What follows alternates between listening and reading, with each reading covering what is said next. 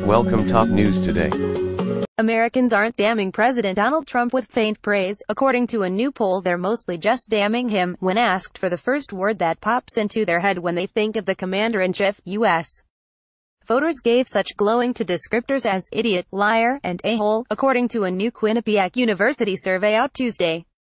In an open-ended question, Quinnipiac asked respondents over the phone, what is the first word that comes to mind when you think of President Trump? A total of 53 people responded with the word idiot, 44 with liar, and 36 with incompetent.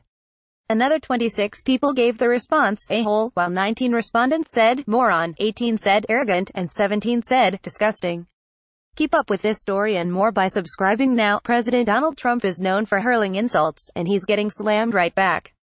Idiot is just one of a string of insults thrown his way by American voters, said Tim Malloy, Quinnipiac University poll assistant director, in a release about the poll, which echoed the results of a similar survey conducted in May.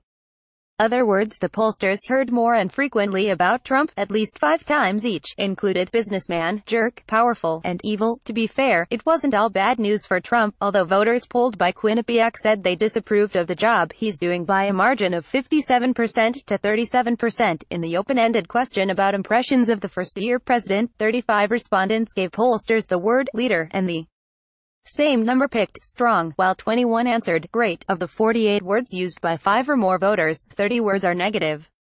Quinnipiac said in announcing the results, Trump's highest approval rating, Quinnipiac said, dates back to his 42% showing in February. Immediately after his inauguration, American voters also had a dark view of Trump when it comes to the lingering investigation of Russian influence on U.S. politics. Some 57% of those polled by Quinnipiac said Trump has tried to derail or obstruct the investigation into the Russian interference in the 2016 election. More than half, or 52%, said the Trump campaign colluded with the Russian government. Just less than half, or 48%, said Trump did not collude with the Russian government to sway the outcome of the election. Either way, a large majority, 73% of American voters, believes Russia attempted to influence the 2016 U.S. presidential election.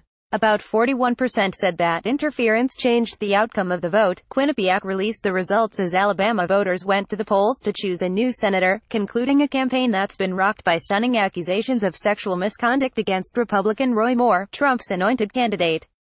About 63% of Quinnipiac respondents said they disapprove of Trump's support for Moore, and 60% said Moore should be expelled from the Senate if he defeats Democrat Doug Jones and wins election. American voters to their Alabama cousins, you may want to send Roy Moore to Washington, but we think the U.S.